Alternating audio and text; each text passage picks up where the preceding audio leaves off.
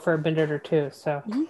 I think why don't you go on, Christy, All whenever you're right. ready. Sounds We're good. live on we're live on YouTube now. Great. Thanks, Carlos. Everybody, thank you for joining us for our first webinar of 2021 with the ACS Physical Chemistry Division. I'm Christy Landis. I'm at Rice University, and our kind of ad hoc panel of people who have set this up are in order on my screen of, we're very thankful to Rodrigo Noriega. He's an assistant professor at the University of Utah. And Carlos Baiz, who now is officially tenured. Yes, Carlos? Ish Not yet. at the University. Okay, so don't jinx it. At the University of Texas at Austin, and full professor and super big cheese, Anne McCoy, our outgoing chair of the physical chemistry division at ACS. And we're very honored to have our speaker, Professor Michael Fayer, and Anne is going to do a appropriate introduction for Mike. But before we get started, I just want to point out how these are going to, how this is going to run. And that is that if you can type your question into the chat feature of the function, then Rodrigo, Carlos, and Anne and I will be organizing your questions behind the scenes, and we'll ask them of Mike at the end. So we're going to take all the questions at the end. And then after that, Professor Fayer has been very generous to offer to stay over a little bit and have a more intimate conversation with just the students and the postdocs, where you'll get a chance to maybe ask some questions directly. And then before I turn it over to Anne, I want to share my, oh, no, I can't share my screen. What we're going to put in there is that the registration for the ACS meeting is live and on the interwebs. So we are going to then maybe share the link to that in the chat function. So don't forget to register for the ACS meeting. The deadline for that is coming up. And so I think that probably is all of my intro stuff. And now we'll turn it over to Professor Anne McCoy, who's going to do a formal introduction of Professor Fayer. Yes, thank you very much, Christy. And Christy is, I believe, our vice chair-elect for the Phys division right now. But I should also mention that we are grateful to Phase Tech for providing financial support for the series, and basically has provided us with the resources to have the license to be able to have these large Zoom calls. So it's really my pleasure today to introduce today's PChem seminar speaker, who's Mike Fayer from Stanford University. Mike received both his bachelor's and PhD from Berkeley, working under Charles Harris, and then went directly to Stanford University, where he rose through the ranks and is currently the David Ersham and Edward Curtis Franklin Professor of Chemistry. I think Mike is really best known for just his beautiful work in nonlinear spectroscopy techniques to study the dynamics of water molecules, particularly water, in a variety of environments. And he's going to be telling us work in that domain today. But before I turn it over to him, Mike has received numerous awards. He is a member of the American Academy of Arts and Sciences. He's a fellow of the American Physical Society, Royal Society of Chemistry, Optical Society of America, as well as a member of the National Academy of Sciences. He's also received numerous awards from various organizations, including the Bright Wilson Award in Spectroscopy from the ACS in 2007. 7 years later, the Ahmed Zewail Award in Ultravast Science and Technology from the ACS, and then the 2020 Peter Debye Award in Physical Chemistry, which is really the highest award in physical chemistry from the ACS. And today he's going to be telling us about work in monolayer dynamics at the air-water interface, both ultra-fast and ultra-slow. So Mike, I'm going to turn it over to you, and I look forward to your talk. Okay, so it's a pleasure, I don't know quite how to say it, to be with you. And I wish we could all be here in person, and I really wish we could, go back to having ACS meetings where we all can schmooze and meet each other in the hallway, because, I hear a lot that, oh, people don't have to meet in person, they can just do everything by Zoom. But, it's so much more fun and enjoyable to be able to run into people, have casual conversations, and this isn't the greatest venue for this. So what I'm going to do today is I'm going to tell you about what water at a Langmuir monolayer interface on water looks like, but also what the monolayer does itself, which was quite surprising. But in the process of that, I want to introduce in the middle of this thing a method we developed just fairly recently, which makes it possible to do beautiful nonlinear 2D IR and other nonlinear spectroscopies on monolayers in very, very thin films. And so the way this talk is going to go, I'm going to first talk a little bit about what bulk water does and introduce you to 2D IR. And then after that, I'm going to sort of mention monolayers and the problem of trying to make a measurement on a system that has very, very few molecules. And after I show you how we overcame that, then we'll talk about water at the air-water interfaces. And now I have to go into the Zoom mode. So I'll get my slides up here.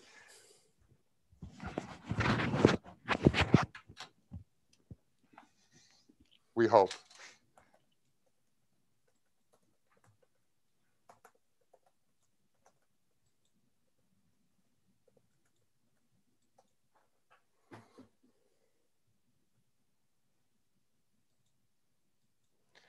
Okay, so we'll come back to this, but this is from a simulation of water. Here's the water, and this is a Langmuir monolayer on the surface of water. Okay, so what we want to do is look at the water dynamics, and in the end, we'll end up also looking at the surfactant dynamics. And this was done with ultrafast 2D IR spectroscopy. And how do we get information out of this? So the idea is, so starting the first experiments I show you is just bulk water. There we use the hydroxyl stretch of the water, the vibration of the hydroxyl stretch as the vibrational probe. And when you take a linear spectrum, an FTIR spectrum of basically any type of vibrational mode, you're in condensed phase, but actually anything, you're going to get an inhomogeneously broadened line. And what does it mean to have an inhomogeneously broadened line? What it basically means is that you've got a bunch of different environments. So in water, you've got all these different hydrogen bond configurations. And depending on the hydrogen bond configuration of a particular water molecule, that'll shift its frequency either to higher frequency or to lower frequency. So under this inhomogeneous line, there are really many, many different environments giving rise to individual subensembles of molecules that have particular frequencies. So this represents one of those frequencies at time t equals 0. You've got this water molecule. It happens at time t equals 0 to have this frequency, omega. And then the point is that, of course, water and all the systems we all are interested in chemistry is dynamic, so things change. So in water, you have all of these fluctuations, hydrogen bond rearrangements, and so forth.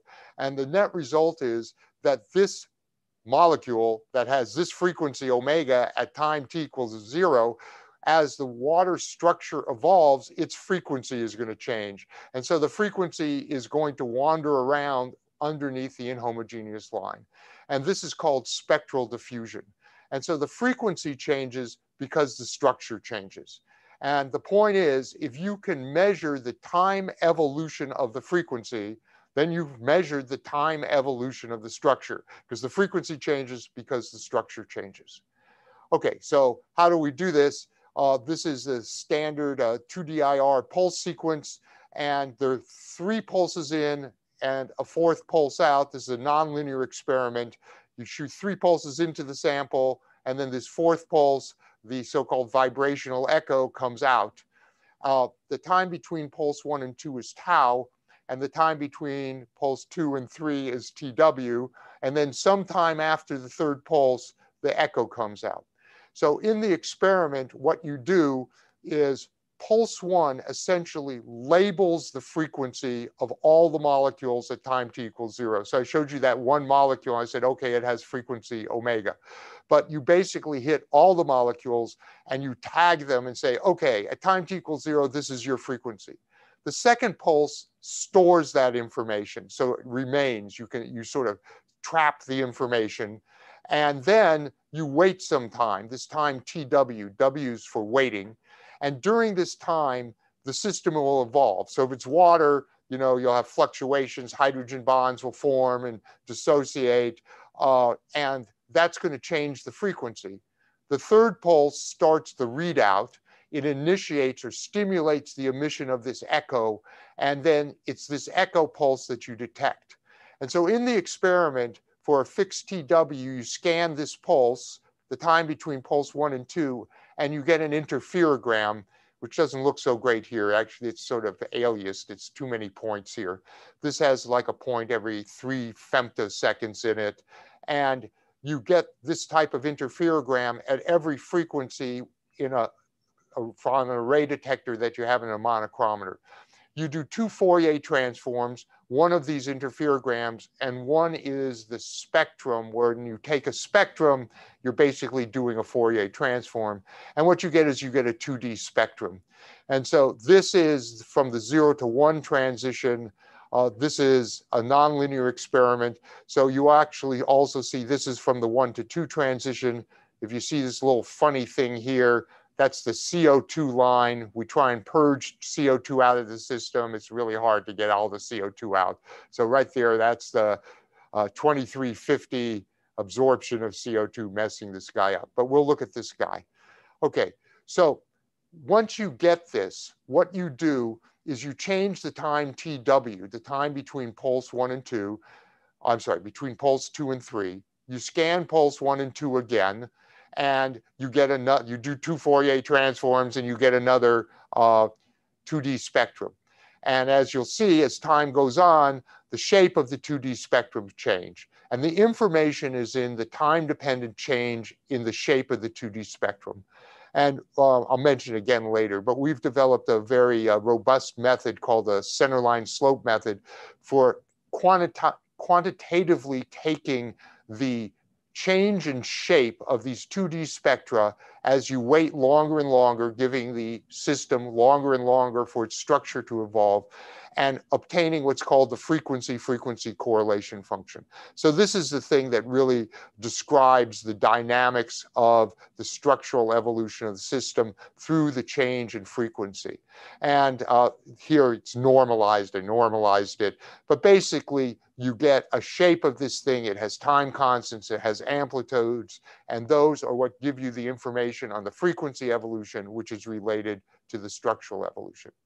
Okay, so in water, of course, the thing that's so amazing about water is that it's a liquid at room temperature. You know, methane has almost the same molecular weight, has almost the same size, but of course, it's a gas at room temperature.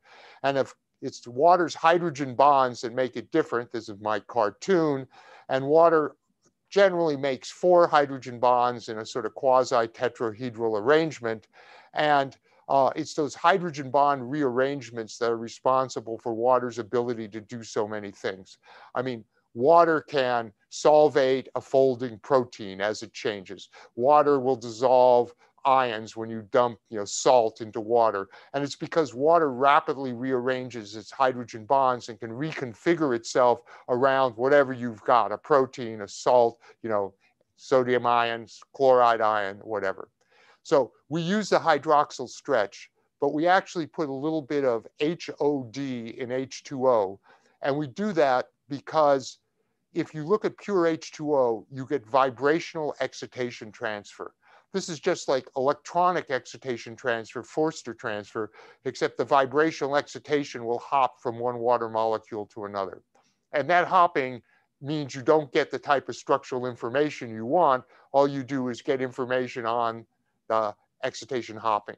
So we put in a little bit of HOD, which doesn't change the water, and all sorts of simulations have shown you're still measuring all of the properties of water. And we look at the OD stretch. And when you do that, you have this very broad spectrum, and it's very broad because there's so many hydrogen bond configurations. On the blue side of the line, meaning the high frequency side, are weak hydrogen bonds. On the red side of the line is where you have strong hydrogen bonds. Water makes 4 hydrogen bonds, so there's lots of combinations of strong and weak among all those hydrogen bonds, giving you this very broad inhomogeneous line. And then we have a laser IR system that can make very short pulses, so a big bandwidth, so you can hit all of this spectrum and the 1-to-2 transition, which is shifted by the large anharmonicity. Okay, so this is the first 2D IR data that worked on water. This was in 2004, quite a long time ago. And at this time, it was a tour de force to get these 6 points. It literally took us a couple of months to acquire the data, to get to the point where we could make good, reproducible data, acquire this data, and then analyzing it at the time took a very, very long time. The computers were slow, and we didn't have these very new methods, this centerline slope method for rapidly extracting the frequency correlation function. But the thing I want you to look at here, even though there are only 6 points, this is 100 femtoseconds, 400 femtoseconds, you can see how the shape of the spectrum changes quite dramatically as time goes on. So then you plot these points, and from these points, you can get the frequency correlation function. Well, we collaborated with a group of Jim Skinner at the University of Wisconsin. And so this blue line up here is from our data. That's the data. This is a semi-log plot of the data. And Jim compared this, did lots of simulations. And I have to tell you, I don't have time to go into it. But at those times, all the simulations were classical. You know, now you can do ab initio MD simulations, you know, quantum MD simulations. And Jim had to develop methods. How do you pull what is inherently a quantum mechanical observable? So here you can look at my hands. Remember, you got these vibrational levels. And what we're looking at is the time evolution of this frequency of these quantized vibrational levels. So this is intrinsically quantum mechanical, but Jim figured out and developed methods for pulling out information out of classical simulations. And what you see is he looked at many of the standard water models. Some of them work better and some of them work less well. They all work reasonably well in the sense that we can look, or Jim can look, into these things to say, okay, what are we measuring? When we measure the dynamics, this is what we see. We measure 2 time scales. There's a very fast time scale, which is 0.4 picoseconds. And what this is are very local motions. They're these hydrogen bond motions. So again, if you look up at me, what you have is this is the hydroxyl, this is another water oxygen. On a very short time scale, you have hydrogen bond, mainly length, but also some orientational fluctuations. So those hydrogen bond length fluctuations, they're not oscillations, they're fluctuations because all of the water molecules and hydrogen bond configurations are fluctuating, and that makes the particular one, the OD we're looking at, fluctuate in length. And that changes the frequency. And that happens on 0.4 picoseconds. And then on a longer time scale, 1.7 picoseconds, what you get is complete hydrogen bond randomization. So you have this quasi-tetrahedral, almost tetrahedral hydrogen bonding network, and you get concerted rearrangement. What that means is a whole bunch of hydrogen bonds flip around at one time. And the reason why that is, water hates not having hydrogen bonds. So in order to really rearrange the hydrogen bonds, a hydrogen bond breaks, but immediately it makes a new one on another water molecule. And the hydrogen bonds, this one goes over there, this one comes over here, and all these hydrogen bonds are in a concerted manner flip around. And so the randomization, the time for the water hydrogen bond network to randomize, that's 2 picoseconds.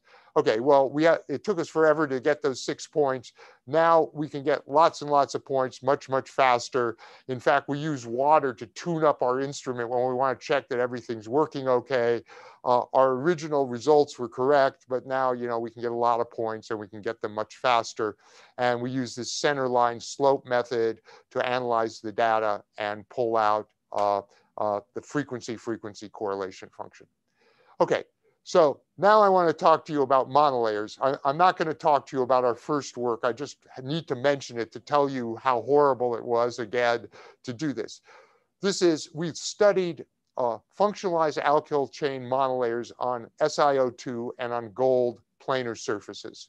And this again comes from a simulation of my colleague, Tom Markland, who we collaborated with to, we can make the measurements, but it's great help to do simulations to understand what's going on at the molecular level. And the difficulty is, of course, that you have very, very few molecules in a monolayer. So this is how, at the time, we were doing the experiments. This is called a boxcar configuration. You bring in 3 pulses, with the time I showed you before, pulse 1, pulse 2, pulse 3, and you bring those into the sample, and they all come in at different angles. And then due to wave vector matching, the vibrational echo takes off in a unique direction. And in the very earliest experiments we did, way before this, we did the first experiments in the early 1990s using a free electron laser before there really were good IR sources.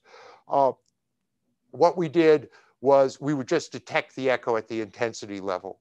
But then what we started doing, and lots of people started doing, was to heterodyne detect. And so you have to combine this echo with another pulse. So 3 pulses go in, the 4th pulse goes out, a 5th pulse, which is the local oscillators combined spatially and temporally, and then that goes into a monochromator. And it's when you scan the time between pulse 1 and 2, the echo moves across the electric field. The echo electric field moves across the electric field of the local oscillator, and that's what gives you that interferogram I showed you before. The monochromator gives you another Fourier transform. The key thing here is the signal is this cross term. It's as you scan this time of pulse 2 relative to pulse 1, this signal moves in time and the electric field moves across the local oscillator. And that gives you that modulation, which gives you the interferogram. It's from this cross term. That's going to be important. I'll come back to it later. Okay, so we were able to do this. And so this particular thing I'm showing you is 11 carbon chain on SiO2. The head group was a metal carbonyl, and the vibrational probe was one of the vibrational vibrations. It was the symmetric vibration of the 3 COs that are on this rhenium. Okay, so we have this, we clicked it on. Anybody who tells you click chemistry is easy, it's not. If you're a physical chemist, that's for sure. But we clicked this head group onto these chains, and then we took this data. The problem was, and we got quite nice data. The problem was, this data literally took us weeks to get this 1 decay, almost a month to get decent reproducible data.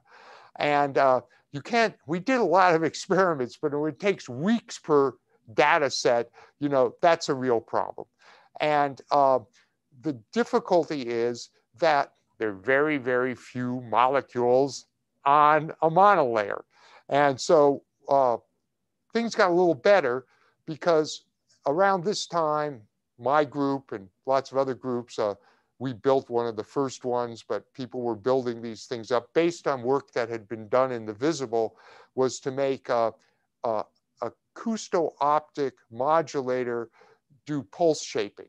And so what's good about this is first, as usual, you bring in a pulse and then you beam split it. And when you beam split, the weaker pulse is going to be the probe pulse. And it's going to take off over like this and go into the monochromator. The strong pulse gets imaged into the AOM, and by putting in a complicated acousto-optic acoustic waveform, you can modulate the single pulse coming in and turn it into 2 pulses, and you can scan those pulses in time with no mechanical moving parts. You can control the phases, so you can do phase cycling. So this gets to be a lot more like NMR. You have electronic control of the pulse separations, the time between the pulses, and you can do phase cycling, which is very useful in extracting the data. Okay, so there's lots of great things here. You can electronically, very fast, scan the pulses. There's this other thing. When you come in with this and you make 1 pulse into 2 pulses, the 2 pulses are collinear. and they're the pulse 1 and pulse 2 in the pulse sequence. The third pulse comes in at an angle, and because the first 2 pulses were collinear, the echo comes out collinear with the third pulse, and so you send in the echo in the third pulse. What the third pulse then does after the sample, it acts as the local oscillator, and it's called self-heterodyned. I didn't mention it, but when you're doing those boxcar experiments where you bring in a separate local oscillator, that local oscillator doesn't have a well-defined, I mean, it has a well-defined, you don't know what it is, the phase relationship between the echo and the local oscillator, and there's all sorts of complicated numerical post-data processing things that allow you to pull out the correct absorptive 2DIR spectrum. Here it happens automatically. It's called self-heterodyned because the third pulse stimulates the echo, emission of the echo, and then heterodynes it. The phase is always perfect. You always get a purely absorptive spectrum, and everything works out really nicely. Okay, so there's other things you can do. You can work in what's called the rotating frame by using phase tricks. Rather than taking a pulse every 3 femtoseconds, if you look at the time scale of this interferogram, you can effectively shift the vibrational frequency. It's as if the vibration goes from 2,500 wave numbers down to 100 wave numbers, and now you can take a point every 100 femtoseconds instead of every 3 femtoseconds. That saves a lot of time. You get these beautiful interferograms. You get the same information. So all of this is really, really good. And it took us from 4 weeks to take data to less than 1 week to get one of these data sets on a monolayer. The reason why it wasn't even better is there's this problem. You need the local oscillator. It's self-heterodyned. It amplifies the signal and also gives you the interferogram, which allows you to do the Fourier transforms. And as I mentioned before, the signal is actually this cross term, 2LS. But you also have the local oscillator squared term. So when you bring in your pulse 3 to make the echo, it's real big. And so this term L squared is really, really big. And then the signal is not really, really big. So the cross term is really, really small. And what you're trying to look at is the modulation, this cross term, on top of this great big signal. And when you do this in the boxcar geometry, you have the ability to reduce the local oscillator. So without changing the signal. So the signal is determined by these 3 pulses. So I can reduce the local oscillator. That makes L squared go down as the square of the local oscillatory field. But the local oscillator only goes down linearly so that you can make this term relatively bigger relative to L squared and increase the modulation. Okay, the problem is when you do this wonderful thing with pulse shaping, the third pulse stimulates the echo, so the signal is proportional to the size of the third pulse. And it's also the local oscillator. If I turn down the third pulse, that reduces the local oscillator, but it also reduces the signal the same amount. You can't change the ratio of the signal to the local oscillator. The net result is you get a very, very, very, very small modulation.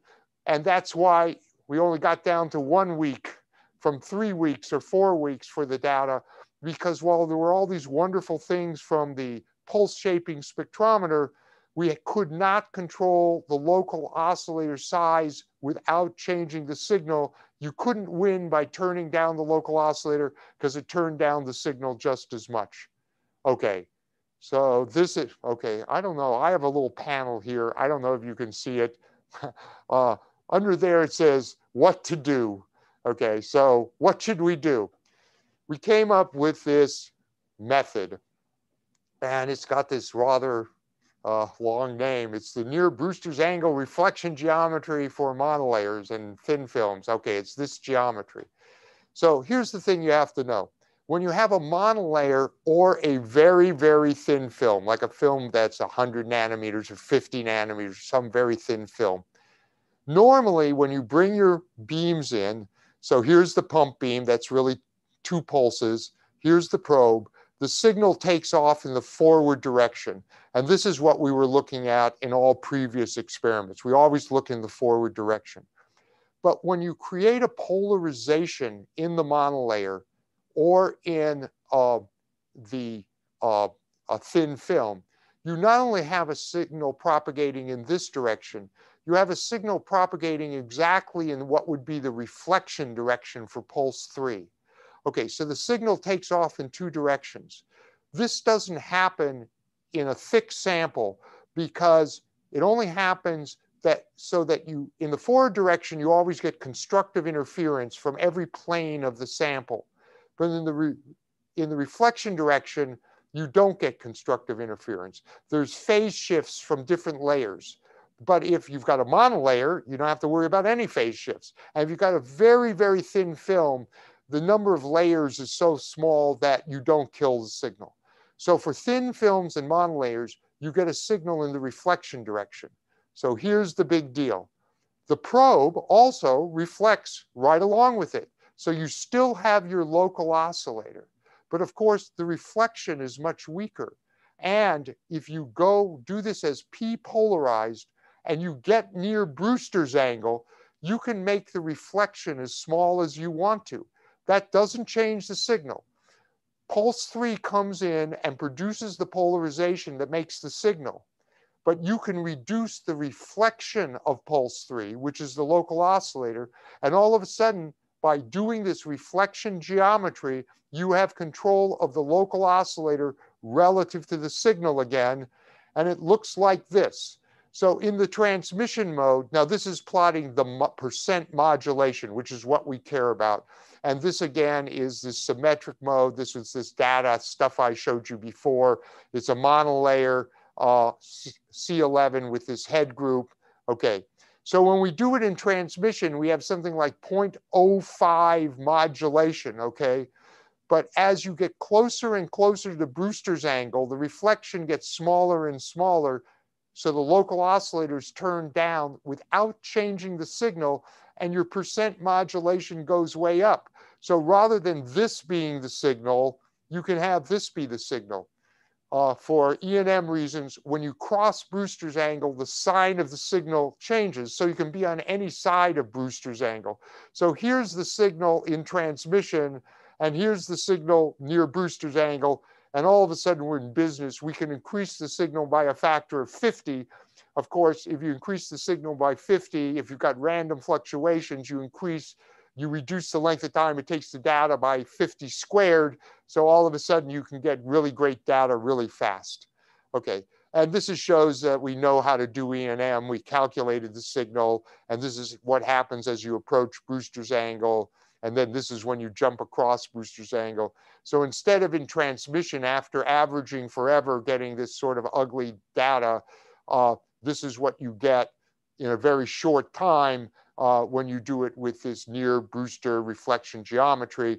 And this is what happens when you cross Brewster's angle. The sign of the data changes. Okay, you can also do this on thin films. They have to be very thin. The rule of thumb is less than about 1/5 of the wavelength because you'll still get constructive interference. In the forward direction, if you have a thick sample, you get as much constructive as destructive interference. And in reflection. So you can't do this if you have a thick sample. But for a thin film or a monolayer, this thing works great. And okay, so now water at the air, water interface for a thin film, well, actually, I'm sorry, a monolayer. This is one of these Langmuir monolayers I'll talk about in a second. So we were lucky enough to look in the literature, and one of the sort of standard things people make Langmuir Blodgett films out of that's been studied a lot is this thing.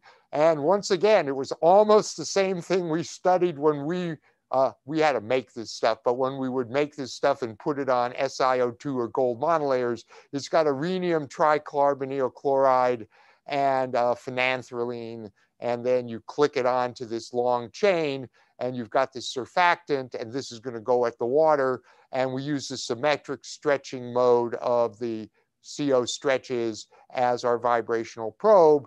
Now, we wanted to compare this. Of course, the whole point is this sits at the interface because the COs are polar enough that they go, I'll talk about this, they make hydrogen bonds with water. Of course, this long alkyl chain doesn't want to be in the water, and so it sticks up and out, and what you end up with is a monolayer.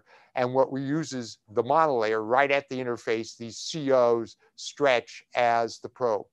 We wanted to compare it to what you see in bulk water, so we made this thing where it's the exact same, if you will, vibrational probe, except now it's got it's got dicarboxylates, and that solubilizes it. So we can dissolve this in bulk water, and we have this at the air-water interface. And this is this thing I showed you. This comes out of simulations we did. Very good postdoc I had, Yang Li Wang. He did simulations of this stuff. Also in the literature, this stuff had been studied, was this sort of phase diagram. You know, when you use one of these Langmuir-Blodgett troughs and you change the compression, if you will, and you change the area of the head group, and the system will go through different things, what they call liquid compact, liquid expanded, and so forth. There's down here is random. And so I'm going to show you data on we did it on a bunch of these. By the way, we got our own Langmuir-Blodgett trough, and we reproduced this stuff that was in the literature. We wanted to do that to make sure we knew what we were doing, and also that the literature stuff was correct. And so this is where it's really quite expanded. Even here, that's quite a bit of room for the head groups. And when you do this, what you do is you dissolve the surfactant in chloroform, and then you just put a drop of chloroform on the water with the right number of head groups, and then the chloroform evaporates, and it just leaves this. I mean, we didn't think this up. This is all very, very well known in the literature, so they'll show you they didn't know about it quite as well as they thought they did. And this, when the chloroform evaporates, you're left with one of these Langmuir monolayers. Okay, so the way we did, of course, this is water. So we had this in a pan, and it had to be horizontal, which has all sorts of issues all by itself. And so what we would do is bring in the pump pulse, bring in the probe pulse, and then we would look at the signal reflected off the surface of the water, just like I was discussing before. So now I have to tell you how much we know about water in a pan. So we did this, and we set it up. And after, you know, aligning everything and, you know, so forth, and getting everything worked and getting the beam directed into the detectors, we saw a fabulous signal. I mean, it was really, it was remarkably great, strong, good signal because we're doing this near Brewster's angle. And then over 5 minutes, the signal just got weaker and weaker and weaker and went away. So we went, oh, that's bad. So we lined it up again, and there was this really, really strong signal. And then we watched as over about 5 minutes, the signal just got weaker and weaker and went away. And finally, we realized, oh, water evaporates. And, you know, what was happening was as the water would evaporate, the level of the water in this pan would go down. And what that would do, of course, the reflection would just move down, and the reflection would just move right off the detector. Then we'd put it back on the detector, and the reflection would just move right off of the detector again. So we looked in the literature, and we found everybody but us knew about this. But they did. Everybody in the literature does something that I wouldn't do. I considered it wrong. What they would do is they would have a motorized, translation stage and the pan on it. And as the water evaporated, they would slowly move the pan up. They weren't doing 2D IR, but whatever signal they were looking at, maybe it was linear spectroscopy or whatever, they would just keep the level at the right point. The problem with that is, with water, when you put this in this pan, you literally get a meniscus that's like a millimeter above the edge of the pan. And as the water evaporates, the meniscus changes. And the meniscus goes from a positive meniscus to a negative meniscus. And I went, well, gee, what makes us think the surfactants are going to be the same, the structure as the meniscus is changing shape? So instead, what we did was I said, I didn't do it. My people did it. I said, oh, you have to do this. So they figured out how to do it. We got a computer-controlled syringe pump. This pan is made out of Teflon, and they didn't know how to get the water in. This is where I come in. I say, just get a syringe and shove the needle right through the Teflon pan. It'll seal, which it did. And so we just stuck a syringe down near the bottom. And then we brought in addition to the IR pulses, a diode laser into a quad detector. Quad detector goes into computer goes into the syringe pump, and the syringe pump just pumps in water. As the water evaporates, it just watches it and just keeps this level. We could probably do better, but we kept the level to within like 2 microns, plus or minus a micron. Since the beams are 100 microns and they hit a detector element that's 500 microns, as long as we maintained this within a couple microns, we were fine. This is what it looks like. Here's the pan of water. Here's the needle from the syringe pump just stuck right inside the edge of the pan. Here's the syringe pump pumping water into the pan. And believe it or not, this was, initially, this was quite a problem for us, but we got it to work okay. Okay, so here's what it looks like. We make really, really beautiful data. So we call this thing TRIF18. It's tricarbonyl rhenium phenanthrene on an 18 carbon chain. And we can't say that, the real name, so we call it TRIF18. So here's a monolayer. This was at the low density, this 90 angstrom squared per head group. And you can see we're just getting beautiful data off of a monolayer. And so this is at 0.6 picoseconds, and this is at 15 picoseconds. And of course, you can see the change in shape of the spectrum. And it's that change in shape that gives you the frequency correlation function using this centerline slope method to look at the data. Okay, so we get beautiful data. So, but first, this is the water-soluble version. So this is the same thing, except it doesn't have the long alkyl chain, and it's got a dicarboxylate. And we didn't take, the pulses are longer in this system, so we didn't take the real short water data. And what we saw was this is, remember, in bulk water.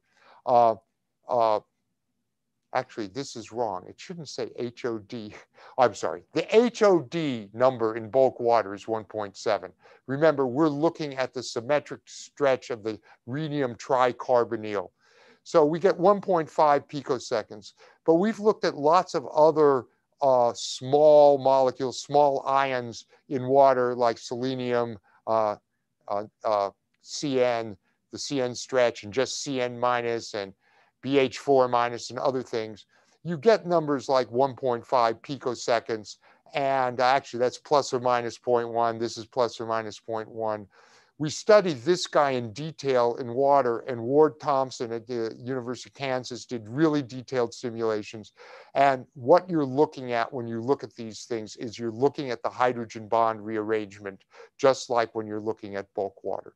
Okay, so our probe gives you 1.5. But then there's also this long thing that we don't see in normal bulk water when we look at HOD. So this is what we see when we look at the surfactant. Rather than 1.5, we see 3.1 picoseconds. And this 3.1 picoseconds is the hydrogen bond rearrangement of water right where the probe are the symmetric CO stretch of the head group. So you're only looking at the water right at the interface. You're looking at the hydrogen bond rearrangements right at the interface. Remember, it's all of those waters that are hydrogen bonded to the water that's hydrogen bonded to the COs that are giving you the dynamics. So this is interesting that it surprised me. I would have thought it would have slowed down more, but the water hydrogen bond dynamics for like the layer of water right at the interface slows down about a factor of 2 compared to bulk water. Okay, but this other number here, which I haven't told you what it is yet, this 5.8 picoseconds, it goes to 42 picoseconds going from bulk water to being right at the interface. And we figured out through simulations, and some ideas and thinking about it, what this thing is. And here's what it is. When you have tricarbonyl, so this is the rhenium, here's the phenanthroline, okay, so so here's the tricarbonyl. There are 3 carbonyls. Each one can make 2 hydrogen bonds to water. So here's 2 hydrogen bonds, here's 1 hydrogen bond, here's some more of the network. This is supposed to show more network. So it turns out you can make no hydrogen bonds, 1, 2, 3, 4, 5, or 6 hydrogen bonds. You can have up to 6 hydrogen bonds, hydrogen bond to this thing, or down to 0. The most likely is 3, which may not be surprising, 1 hydrogen bond to each carbonyl, but you get quite a few with 2 or 4. This comes out of simulations. And the thing is, all of these different hydrogen bonds, whether it's 0 to 6, are within the inhomogeneously broadened line of the symmetric stretch of the tricarbonyl. And what you get is you get interchanges. So you go from 3 hydrogen bonds to 4 hydrogen bonds, or 3 hydrogen bonds to 2 hydrogen bonds. Or you might, at time t equals 0, have 4 hydrogen bonds, and you go to 3 hydrogen bonds. And that causes spectral diffusion, because these are the frequencies that came out of the simulations. And what you see is the frequencies, depending on whether you have 3, 4, 2 hydrogen bonds, you get different frequencies. So actually forming and breaking, changing the number of hydrogen bonds that you have to the tricarbonyls, rhenium tricarbonyls, that is a source of spectral diffusion. And that's much, much slower. It's much, much harder for it to do this at the interface. And that's because when you're right at the interface, when you break one of these hydrogen bonds, you're going to lose a hydrogen bond to the carbonyl, but you've got to form a hydrogen bond in water. This hydroxyl that lets go of this carbonyl, it wants to make a hydrogen bond to another water. And what this shows is this is much more difficult. This hydrogen bond rearrangement, not water-water rearrangements, but water to something sitting right at the interface. It's hard for water to make those hydrogen rearrangements, because when it breaks this hydrogen bond, it has to form a hydrogen bond in this layer right at the interface. And what the data shows is this is much, much slower than if you're just in bulk water. Okay. Now I have to show you how weird it becomes. This is what we've been looking at. There's one peak I've been showing you, and this is what we call the main peak. But it turned out, and at first it really confused us, we kept doing this over and over again. When you look at the data, sometimes you see one peak, sometimes you see 3 peaks. This is the main peak, that's that peak. We call this the blue peak because it's at higher frequency. We call this the red peak because it's at lower frequencies. Sometimes you see 2 peaks. Sometimes you see the other 2 peaks. So you may see 1 peak, 3 peaks, these 2 peaks, or those 2 peaks. You always see the main peak. These other 2 peaks come and go, okay? And we took this data by taking all the data and sorting it out so that we could combine like data sets that had 3 peaks. It gets even stranger. So if you have 3 peaks, if you look, we developed this technique some time ago. It's chemical, 2D-IR chemical exchange spectra. It's like an NMR, except about 10 to the 10th time faster, where you can look at chemical exchange. You see the growth of these off-diagonal peaks. What that means, as you can see, and by the way, the amplitudes are changing. We always normalize to the biggest peak. So the reason why these peaks look like they got smaller than this peak is because we're always making the biggest peak 1.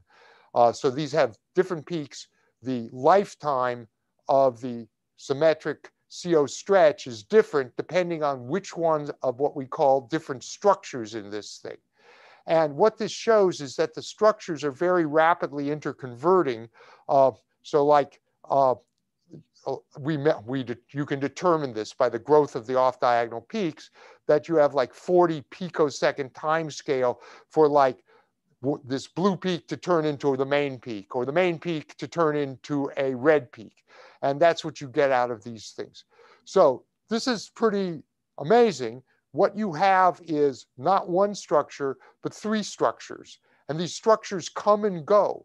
And these are from configurational changes of the lipid itself, causing the frequency of this carbonyl, tricarbonyl, the symmetric stretch to change. And these interchange, but they also come and go. And they come and go on quite slow timescales. Okay, so at this point we went, well, how long does this thing actually last, or this thing actually last? We always see the main peak. But what we found was, of course, sometimes we only see one peak and sometimes we see three peaks, and these things are coming and going. So what we did was we got to the point where we could take a 2D IR spectrum at one time, TW is 0.6 picoseconds, in 8 seconds. Now, this wasn't great data like this. This is averaging a lot of data that has 3 peaks. But we could take good enough 2D IR data in 8 seconds to determine whether there were 3 peaks, 2 peaks, or 1 peak. And we actually took 5,000 spectra and then wrote a whole bunch of software so people didn't have to look at it at hand. And it just went through and it went, how many peaks do you have? Do you have the red peak? Do you have the blue peak? Do you have the main peak? And what you see is these things come and go. Like right here, this is, by the way, you always have the main peak. This is 0. This guy was offset. The blue peak was offset in this plot by 2 units, just so you could see it. Like right here is where you don't have any of the blue peak. And over here, you don't have any of the red peak. Or over here, you don't have any of the red peak. So what you're seeing is these things coming and going. And over, this is 70 minutes. This is we did this for hours and hours. This is one 70-minute stretch of these things coming and going. And here's the interesting thing. Remember, we're looking at a 100-micron spot. So if this thing goes away, if this blue peak goes away, it means either it's completely gone in 100 microns or its concentration in 100 microns gets so low that we can't detect it. Even when we have real good signal to noise, this thing will go away. So you're actually getting macroscopic fluctuations of the structure of this Langmuir film, and it goes on and on. It occurs over hours. After 3.5 hours, the red peak, the one that was here, is just gone. This is just all zeros. The main peak gets more stable. This third peak, the blue peak, is still coming and going. But it's really interesting. So after 3.5 hours, you're heading towards some kind of equilibration of the structure on the surface, and you no longer see the structures that give rise to what we call the red peak. It's just gone and it doesn't come back. Okay, so when people put down these Langmuir films with chloroform, and you wait a couple minutes, the chloroform evaporates in 30 seconds, you wait a couple minutes, you go, okay, now I can start taking data. The structure of that film is changing for hours. So I'll show you how many hours it's changing with to finish. So what we did was we sat at one time and we watched this thing. And what we would do is we took the main peak and we would sort the data so that we were looking at the main peak and see this is from 0 to 900 minutes. So that's 15 hours. So we sat there and watched this thing for 15 hours, pumping water in all the time to keep the level within 2 microns. And here's what you see. What we're looking now at is the center line slope. We did it for both the higher density and lower density, and we're seeing it change. So you start out at short time, and this is the low density data. And what you see is, remember, the shape of this thing is determined by the structure. And we're now not looking at fast picosecond structural fluctuations will make this thing look over picoseconds. We're looking only at one particular time, and we're watching it change shape over hours. And what you see here is it changes shape, it changes shape, changes shape, and then it levels off and stops changing shape. This is just sort of arbitrary. We picked a point where, okay, it sort of stopped changing shape, sort of at the knee here. And so for the low density thing, it took over 8 hours for the structure of this Langmuir film to stop changing.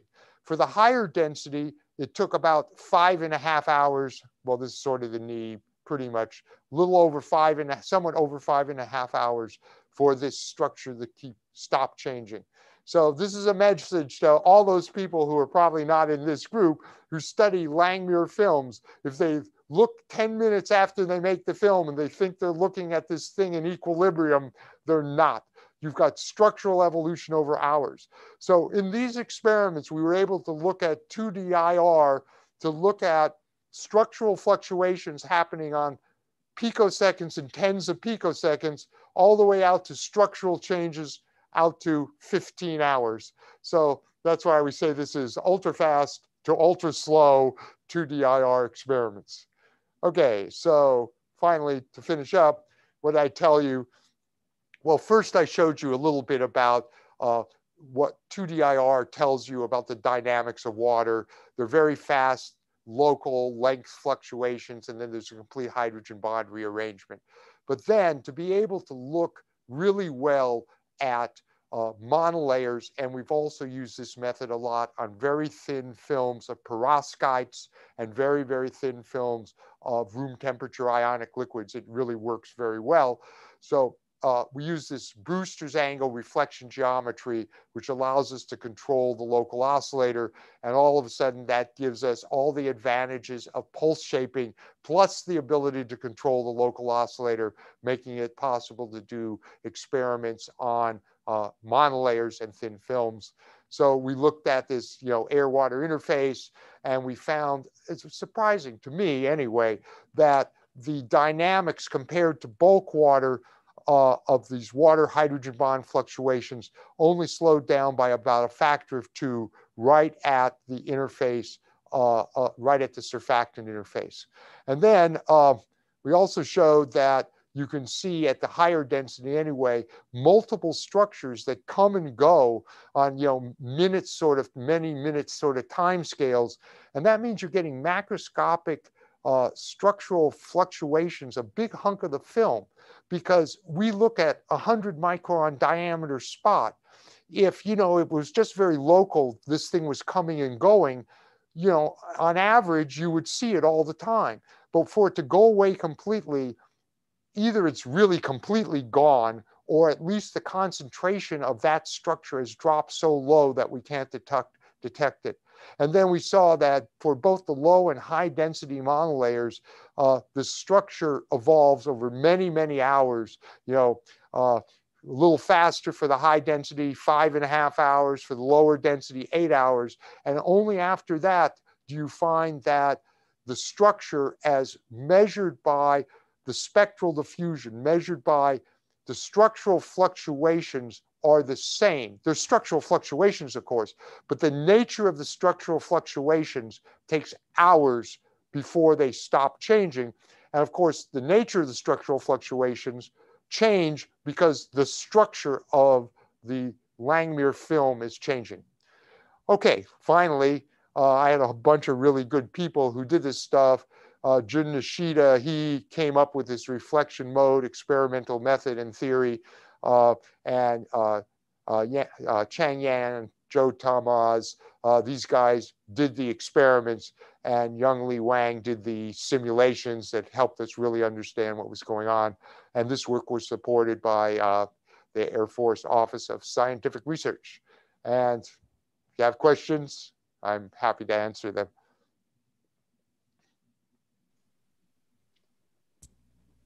Well, thank you, Mike, for the great talk.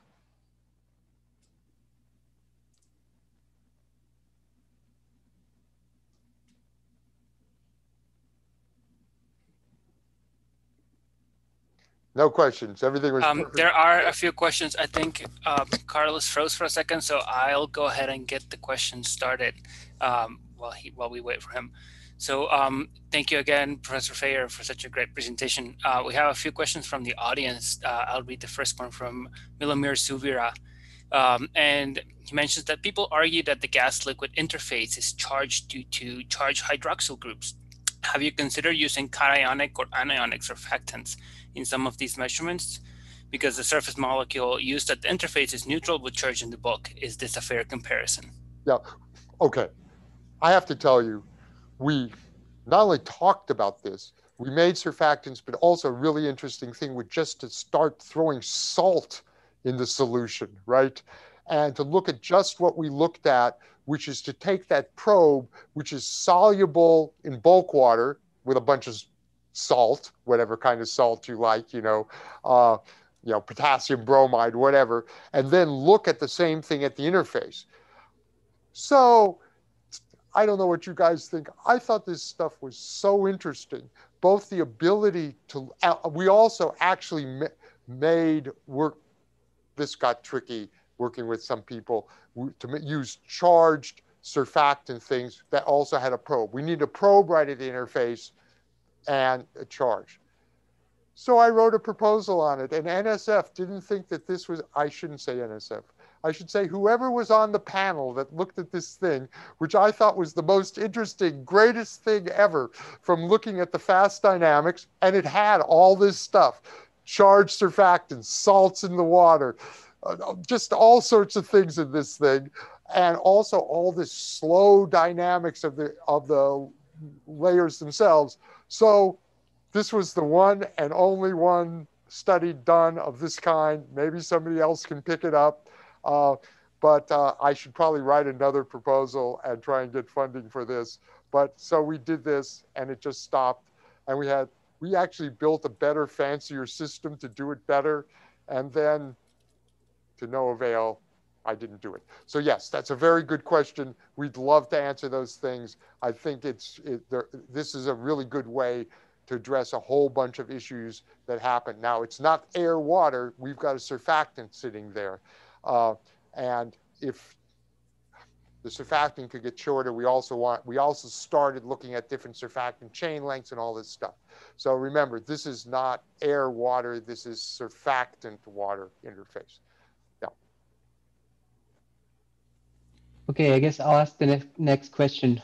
My internet connection went out for a minute when I was asking the first question. So coming back to Andrei Tokmakov's question, the question was, what problems arise if you use the shaper in the boxcar's geometry in using a local oscillator for heterodyning instead of self-heterodyning in the pump probe geometry? I'm sorry. So are we talking literally? Well, if you do real boxcar, you have control of the local oscillator, right?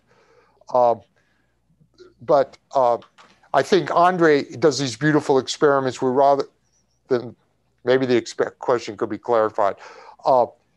He does experiments or has done experiments where he actually uses delay lines, but makes an interferometer where pulse 1 and 2 are collinear, and so the echo comes out collinear with pulse 3. Then again, you have the local oscillator issue. You could use this near Brewster angle thing. If you're using a pulse shaper in boxcar geometry, there should be, I guess I don't know quite how you could use 2 of them or use one of them to move one of the pulses, which you could do. But if you've got control over the local oscillator, this problem goes away. So we got control over the local oscillator by this near Brewster angle trick. If you have a separate local oscillator, then the problem goes away. Yeah. So thank you. We didn't have enough equipment or clever enough, but this thing, it actually works exceedingly well. So we like it.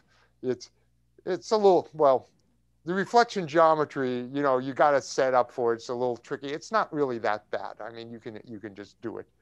Yeah. Great, thank you. I think Rodrigo will ask the next one.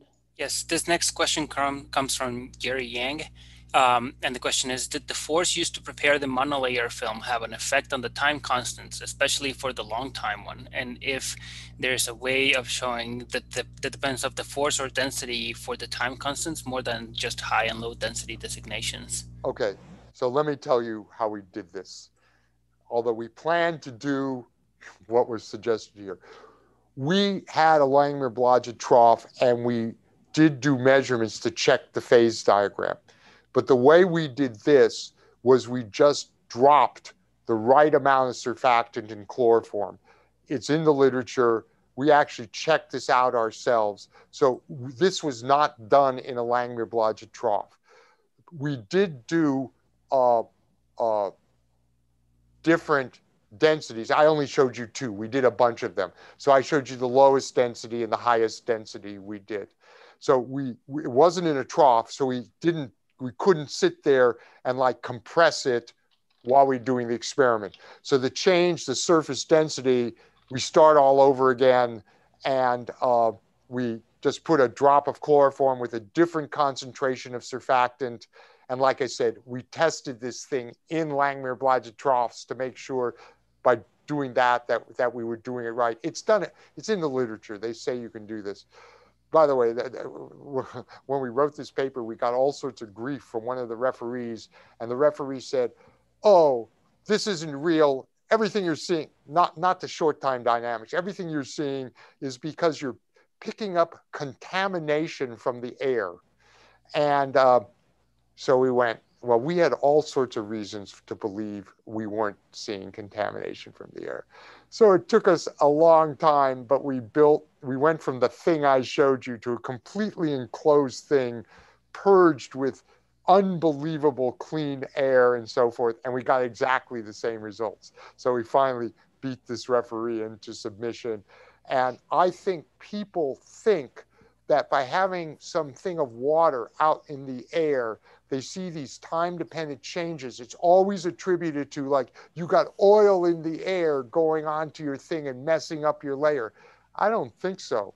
We showed it, although we had pretty clean air to begin with. But yeah, so I just wanted to mention this. There's these issues when you do this Langmuir stuff. People have, I think some of it is just they don't realize, and this is the only piece of work that shows it, how long it could take a surface to equilibrate. Yeah, so yes, in the proposal that wasn't funded was to do this in a Langmuir-Blodgett trough and, be able to change the pressure density, this thing while doing the experiment. Okay, so like let it equilibrate, change it, watch, things like that, but yeah. Okay, I'll ask the next question. And Mike, if you'd like to stop your screen share, that way people can see your video. Because I think right now we're still doing screen share. I'm sorry, what do you want? You want to see slides? No, if you want to stop the screen share, people can see your video full screen. If I stop the screen share, okay, good. Then I can't go back. I guess I can go back to the slides, yeah. So did I do it? Yeah, now we can see you. Great. Okay. So the next question is from Eric Burgay. Somebody should ask me a question I get to write on the blackboard so I can jump up and write on my blackboard. You're welcome to use the blackboard if you want. So the next question is about the curvature of the meniscus. So at the microscopic scale, meniscus can actually affect monolayers. And Eric Burgay asked whether you see an effect of curvature on your Langmuir trough when you use whether you see any changes in the dynamics due to the meniscus. And then there's a follow-up question to that, which is, does it matter whether you pump the water in or whether you raise the trough itself? Okay, so on the first question, I showed you a picture. We have a really big pan. It's this big, okay? So I don't think there's, unlike a little droplet or something where there's a lot of curvature, this thing is pretty much flat until you get to the edge and goes over. we don't get near the edge of the pan. We did hit the middle of the pan in different spots, but it was always in the middle of, I mean, the pan was literally this big, right? And that was useful for a bunch of reasons. One of the which there was more water in it. We didn't do a study of that. We did hit the pan in somewhat, near the middle, sort of moved around a little bit. That didn't make any difference. We weren't near the edge. When you get near the edge, that's where you see, when you have a really big pan, significant curvature. But I mean, that would be really interesting to look at. See, we wanted a nice reflection off of effectively a planar surface. The spot is non-negligible, so if you had a lot of curvature over the 100, 200 microns, the beam, it would act like a lens, right? And that would be bad for us. So we wanted a big pan so that the thing looked quite flat. And from the beam coming out, you could tell it didn't change its divergence. So we were hitting something that was fairly flat. Yeah. Okay, thank you. This next question comes from Lu Wang. And then the question is whether it would be possible to isotope label some of the COs to get more insight into what structural rearrangements lead to the 3 peaks that you observe in your data. That's a good idea. Let's see. We do have very, very good signal to noise. But of course, when you add, you could look at C13, for example, which would not be difficult to do. I mean, C13O, which would shift it somewhat. We use C13 label on nitriles, and so I don't know about CO, I don't know the numbers. But if you go from C12 nitrile to C13 nitrile, you get like a 50-55 wave number shift, which is non-negligible. I didn't show you the spectrum, but the lines are only like 10 wave numbers wide, okay? So, that would be a significant shift. Of course, if you only label with a very small amount, then the signal goes down. But I mean, we have quite good signal to noise, so you probably could go to 10% would be okay, which would be enough so that you would have like one. Look, we think these things are local density fluctuations. It would take massive simulations to really, because simulating this would be a nightmare. You would need to simulate a macroscopic thing over hours. That doesn't, if you talk to one of your simulation friends and you say that, they look at you like you're insane and their eyes glaze over. So it's ways of finding it. We started looking at this thing with a C14 chain instead of a C18 chain, and we did see multiple structures, but they were different and they changed differently. So I think isotopic labeling and other things, chemical games, is clever choice of molecules and stuff. By the way, just some of the stuff we had was so interesting that didn't get funded. We also did, just to mention it, a very preliminary, we did it though, we could see it, where we went to a low concentration of this same surfactant as the probe in dipalmitoyl phosphatidylcholine. So in other words, we would have, basically a model membrane with low concentration of the same surfactant in dipalmitoyl phosphatidylcholine, one of the common things that membranes are made out of. So you could use this as a probe of like membrane things and then put cholesterol in it and do proteins in it. You could in principle do all these things. Yes, but NSF was not interested in it. Anyway, yeah. So yes, I think you're not going to simulate this. So I think you're going to have to be clever and look at things with different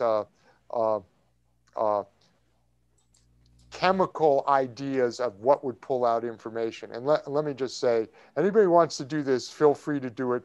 We're not doing it anytime soon. Yes, so you won't be stepping on our toes if somebody wants to pick this up. I'd love to see more work of this done. I think it's really interesting. Thank you. I'll combine the next two questions, Mike, because they're related. So Mark Kobrak asks the first question, which is that surface tension measurements are known to take several hours to equilibrate. So that is consistent with what you're seeing with the experiment.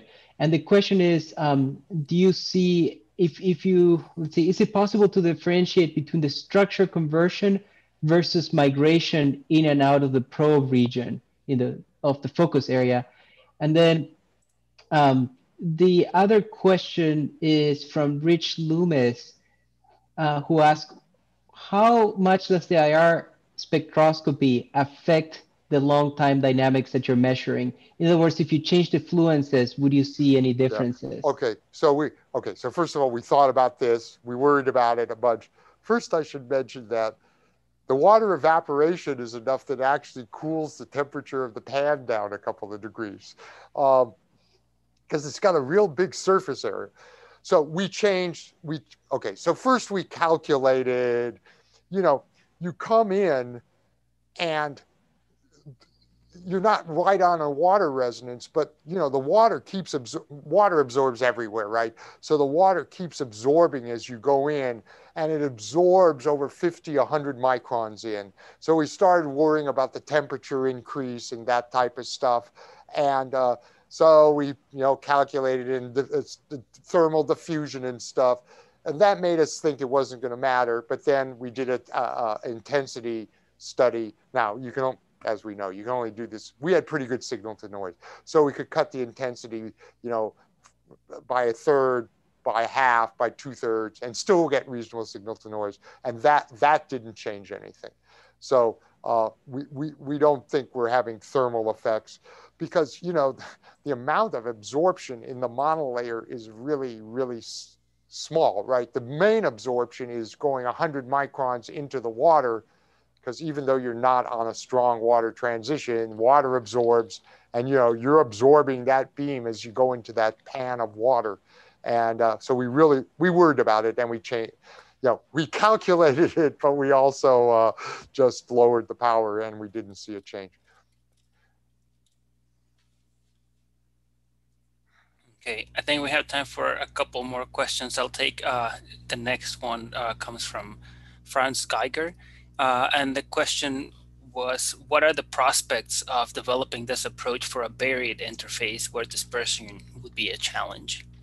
I'm sorry, what kind of?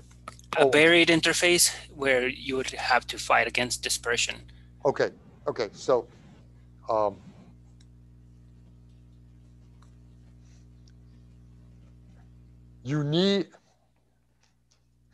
so let me just mention something on a different thing that's the same idea. When we've done several papers published, nice papers, on very thin films of room temperature ionic liquids. And we take calcium fluoride substrate and we put a SiO2 layer on it, or a gold layer, but SiO2, and we functionalize it, okay?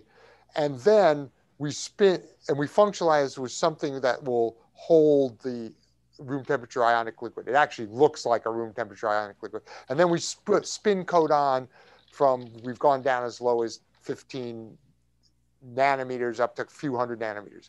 We have an air interface on the top. So one side is up against a solid interface and the other side is an air interface. And we really, really wanted to, we haven't done it yet, we're working on it, to look at both solid interfaces. So here's the problem. So that would be in some sense a buried interface. You'd have calcium fluoride, and then you would have an interface at the calcium fluoride. But the problem is you need a reflection. So, and when you have a very, very thin film, that is, when you go through it, essentially doesn't have an index of refraction. It's the substrate that counts. So what we realized was we weren't going to get any reflection because you basically would have calcium fluoride thin, calcium fluoride. But then what we realized was if we went calcium fluoride, thin layer barium fluoride has enough difference in index from calcium fluoride that you'd get this very weak reflection. You wouldn't even have to do it at Brewster's angle because the reflection would just be weak. Okay, so here's the deal. If you have a buried interface, and let's say you have your probe molecule right at the interface, there's no reason why you can't look at it, but you need if you're going to use this technique where you reduce the local oscillator by reflection, it wouldn't have to be at Brewster's angle, but if the interface was between two liquids that had at least some difference in index of refraction, you would get reflection right off of that interface. And if you did something so that your probe molecules were at that interface, you could certainly do it. But let's say you had a liquid-liquid interface and the two liquids had the same index of refraction or virtually the same index of refraction. You wouldn't get a reflection. And so, okay, but if you had that on a substrate, you would get a reflection. You could be okay. But if you had two thick layers, but you had the two liquid layers, and they don't have to have a big change in index, but they have to have a different index. So you get a reflection. And if for some reason you could make your probe be right at the interface, you would see that. So you need different index. You need the probe at the interface. Remember, this is not an interface selective technique. If I put the probe in two thick liquid layers, I may see a signal in reflection, but I'm going to see that signal going into the layer some significant distance. So when we look at RTIL thin films, we purposely want to see the whole film. So we put down a 100 nanometer layer and we see the 100 nanometer layer. But if you want just interface, the probe's got to be at the interface and you got to have a difference in index of refraction. Great. So I think we'll ask one more question, Mike, and then we're going to go to a session with just students where we'll enable the students to unmute themselves. So the last question is from William Jeffries that asked that the CLS did not decay to 0 in this measurement. So the question is whether the amplitude of that long timescale offset changes as the film is equilibrating. Oh. You know, we did not look at, I'm trying to think. Okay, here's what we did do. We didn't go all the way to the end, but we did. So the CLS, which is looking at the water fluctuations, the tens of picosecond stuff, we did that. Now remember, it takes a while to measure that, but what we could do is we could take data at early time. When I say early time, I mean like in the first 30 minutes or something like that, or an hour. And then we took data at like the 4th hour. And then we took data at the 8th hour. I mean, you sort of do it all at one time, right? And I just want to, oh, I didn't answer another question about running out of the spot size. I'll come back to that. So what we saw no change. Within our signal to noise, we saw no change. So what that's saying is we are seeing things that are not affecting the way the water molecules are behaving relative to the carbonyls. What we're seeing, I'm sorry, again, we only did that on that main peak because that's the thing that stays there all the time. It doesn't disappear, right? And when the other peaks are there, you also have the complication of the chemical exchange and off-diagonal peaks growing in and so forth.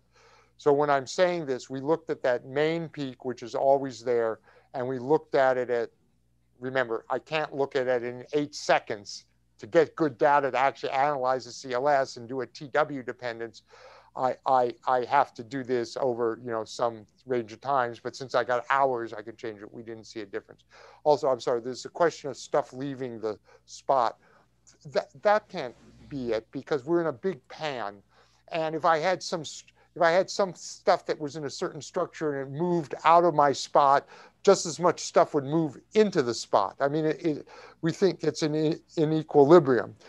This is the thing. We think there's really a macroscopic change, much bigger than our 100 micron spot, that I don't know if it's the entire pan is fluctuating or millimeters fluctuating, but whatever it is, when we look at 100 microns, like I said, within our signal to noise, we'll see two of those peaks come and go.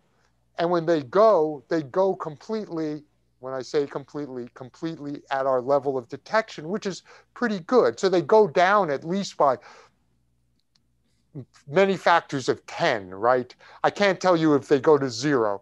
I can tell you that they get really, really, if they're still there, their concentration is so low we can't detect them. So the best I can say is they go from really low concentration to much, much higher concentration. Maybe they go, but they do it over a macroscopic distance scale, which is really sort of amazing. Yeah. Great, thank you. Okay, that was the last question. So what we're going to do next is I'm going to go ahead and stop the YouTube live stream, and we're going to ask all professors in the audience to please sign out so we can have